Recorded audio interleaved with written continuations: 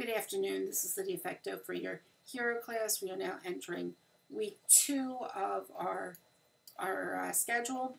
The way I decided to do this was to the first 2 weeks really have open together in a look at the epic hero. So hopefully you got most of the reading done. If you didn't get it all done, that's okay.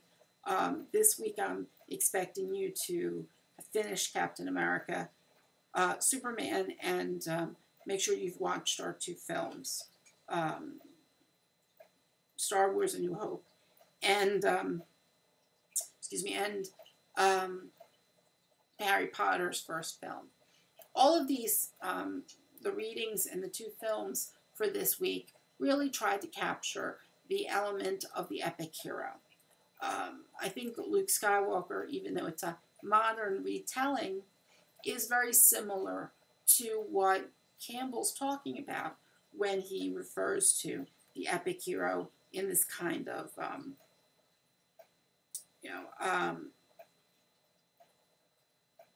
mythological standards, this kind of godlike heroes.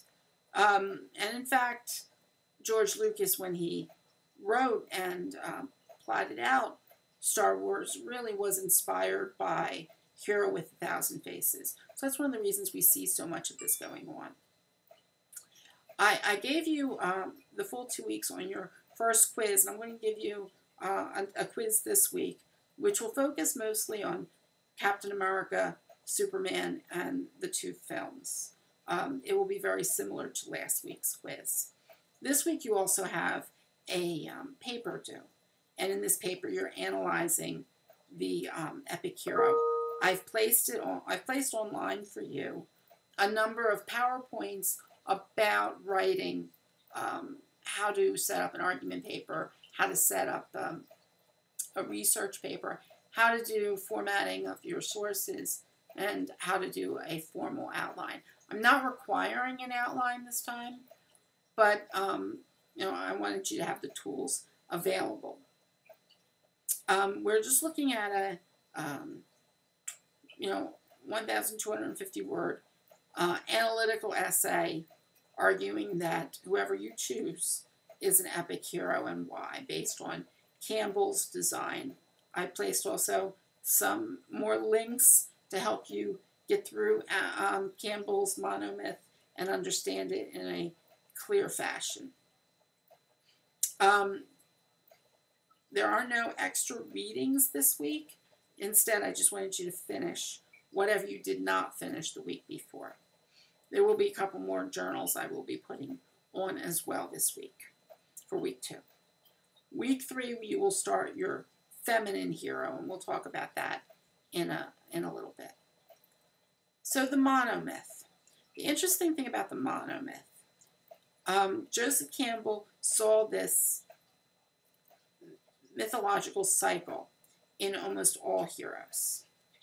And in fact, pretty much every hero has most of the monomyth's elements to it. Whether it's the unusual birth, Superman, born in the stars, Luke Skywalker, born son of Darth Vader, a twin, hidden, so on. Harry Potter, born of these 2 witches warlocks, whatever, wizards, that were in rebellion to Voldemort. Harry's mother sacrificing herself to protect Harry, thereby giving him the scar and giving him a different type of protection to allow him to grow up to be the savior. So we see lots of this going on in your different stories. So an unusual birth, the call to adventure often occurs. All of this is part of the hero saga. So hopefully you are once again enjoying your readings. There will be another lecture that I'm putting on that will just talk about Captain America, Superman, and the 2 films in preparation for your quiz. If you have any questions, again, you can always email me through Blackboard or through GoPortal.